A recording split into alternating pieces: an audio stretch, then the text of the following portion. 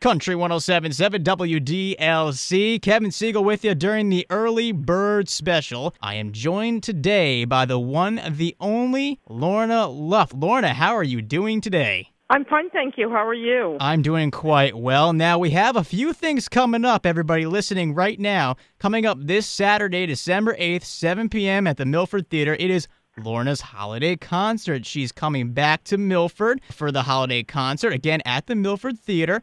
And it's going to be an exciting and brilliant take on some holiday tunes, some made famous by her mother, of course, Judy Garland. She'll have stories from her career on Broadway and in Hollywood as well. You might have seen her in Promises on Broadway, Extremities as well, maybe a live performance at the Tonys with her sister Liza Minnelli, also performing at the Hollywood Bowl, Madison Square Garden, just to name a few, and also on TV, too, her own documentary, which she was the subject in, Somebody's Daughter, Somebody's Son, and not to mention, which she was here for last time in Milford, a best-selling author. That's right. So, Lorna, great intro right there, if I do say so myself. You've done so much. So what brings you back to Milford? Why come back here for this holiday concert? Because when I was first there, I really fell in love with the town. I fell in love with the people of the town. Mm-hmm. And the theater is so beautiful. And I thought, wouldn't this be lovely for a Christmas show? So I talked to the powers that be and said, I'd love to come back and do a Christmas show. And they said, are you kidding? And I said, no, I'm not. And they said, great, can we put it together? I said, please do. Please do. Because I just found it to be sort of, you leave New York City, mm-hmm.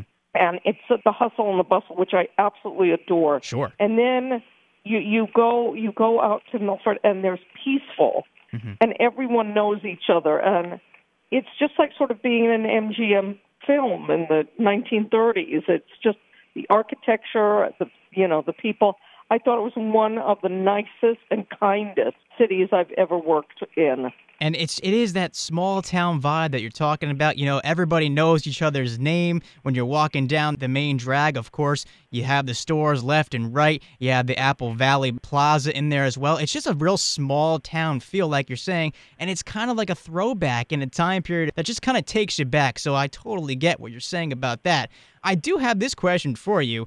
If somebody who is coming to your show has not been to one of your performances, what could they expect from a Lorna Luff show? And what makes this one so special? We just talked about the town of Milford in itself, but what makes this one so special to you personally? Well, I think it's this time of the year, and I think that Christmas brings a lot of joy. Mm-hmm. It also can bring some other feelings and emotions involved. Some people get very sad at Christmas. Sure. So my show is all about joy and about bringing in songs that we all know and bringing in movies, the home movies I call them, from my mom's television show that I was on when I was 11 years old, mm-hmm. and talking about that and listen, one of the most famous Christmas songs of all time is Have Yourself a Merry Little Christmas, which was written for my mom.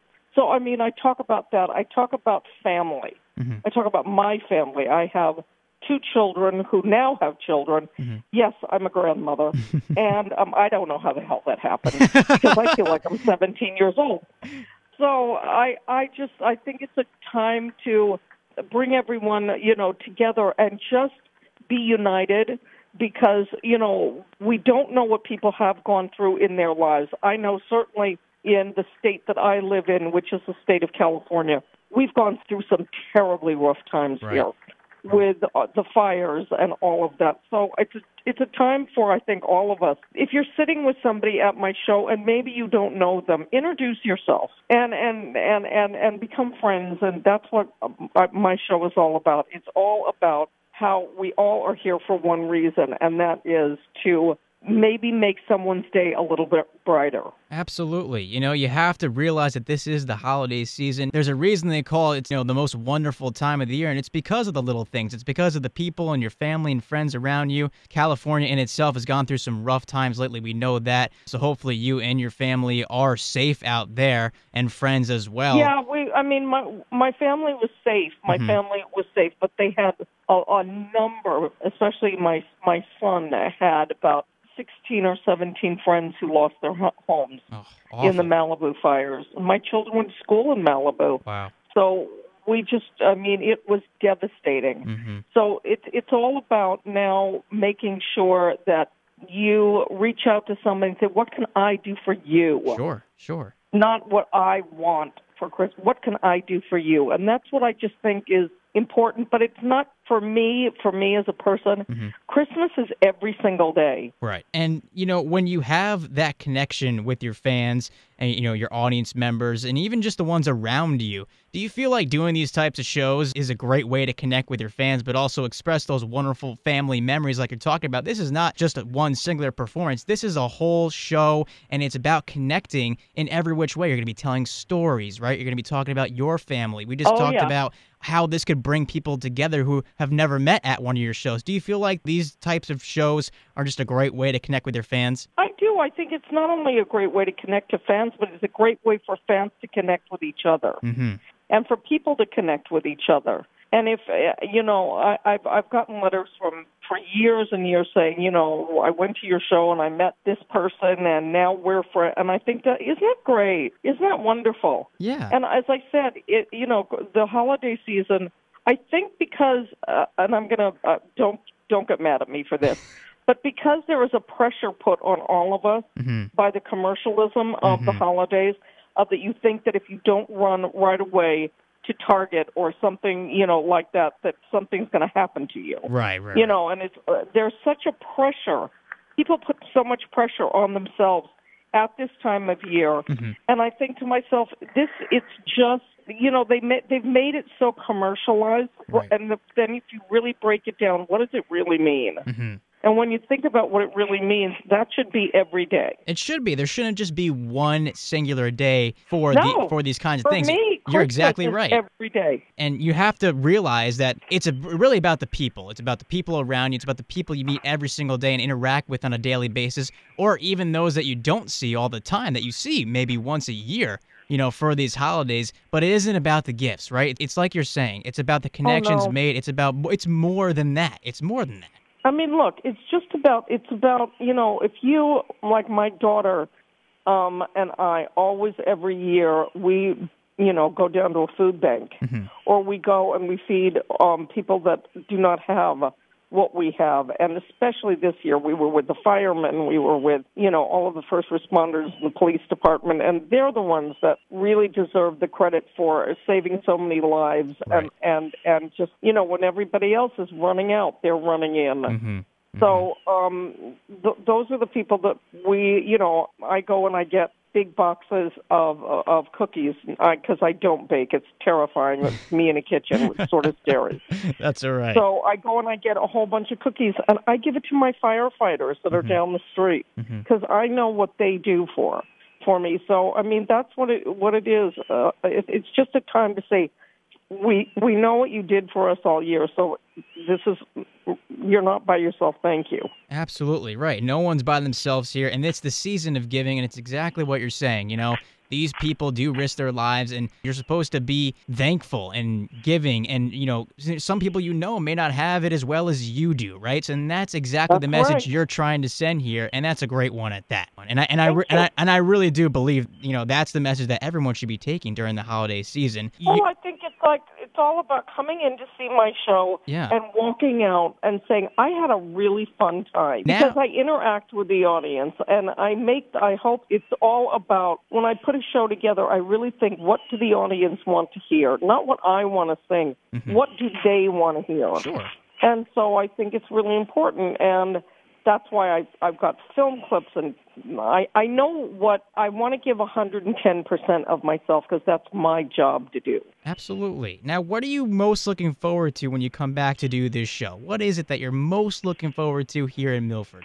Okay, I'm really, really looking forward to showing my husband the town. He wasn't with me when I came to do my book signing. Right. So he wasn't there. So I keep saying, wait till you see this. This is like you've gone back in time.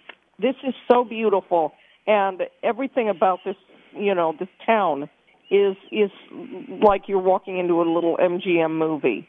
And it's just, and especially at this time of year, am I packing up every single thermal and warm things? Yes, I do, because I live in Palm Springs, So right now, it's not exactly warm, but for you it probably would be, I mean, really, really, it's lovely weather. Anything But over 40 is good. Okay, so we are over 40 in the daytime. Okay. But I have to say, I think that December should be cold. December, yes. I really do. There's just something wrong about 80 degrees in December. I think it should be cold, and I love to buy all of that stuff, so I get to use it. Do you like snow? I love snow. You do, okay. I do. I love snow. I love watching it fall. I love watching it. I'm not wild about it 3 days later, where you're sort of slipping and sliding on the ice. Sure. But I mean, listen, that's part of the East Coast, lifestyle. I'm not wild about that. But if you dress up warm and you dress up and you've got, good boots and stuff like that, it's great. I love snow. Absolutely. And it's part of the winter atmosphere, right? So what I'm going to ask you to do is bring it's all your winter clothing. Wonderland. Exactly. Yes, thank you. You got to bring all your winter clothing because what if it snows, right? On Saturday, you never know. Our forecast changes I love it. quite frequently. So hopefully you do get a little bit of that snow that you're looking for. And then you're out of here, right? So you're good to go. You don't have to deal with it 3 days later. Then I go right. I don't go very far. I go right into Manhattan because I'm doing a show at 54 below. So I go right into New York, and then I spend a couple of days in New York, and then I'm back here in Palm Springs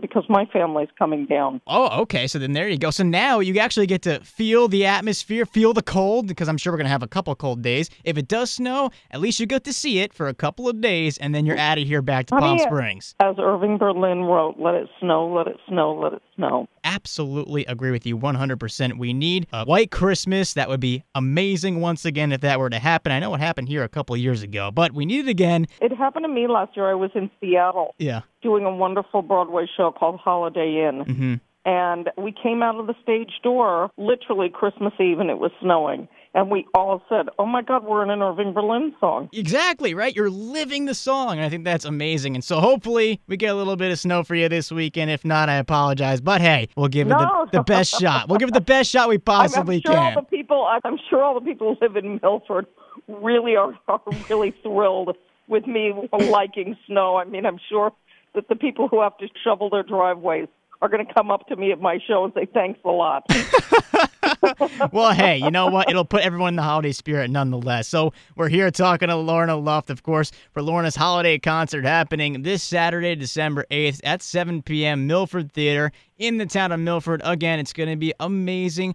You can get your tickets online at lornasholidayconcert.com as well right now. So make sure you get online, you get the fingers going, and type in that website so you can get your tickets right now. Again, Saturday, December 8th.